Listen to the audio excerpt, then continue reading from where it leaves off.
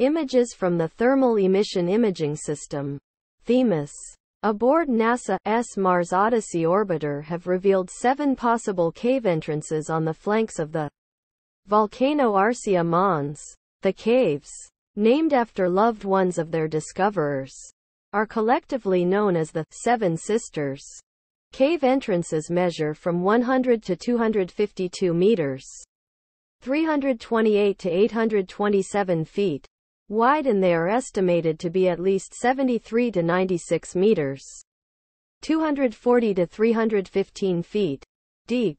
Because light does not reach the floor of most of the caves, they may extend much deeper than these lower estimates and widen below the surface.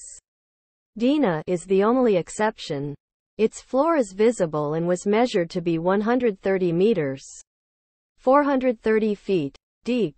The interiors of these caverns may be protected from micrometeoroids, UV radiation, solar flares and high-energy particles that bombard the planet's surface.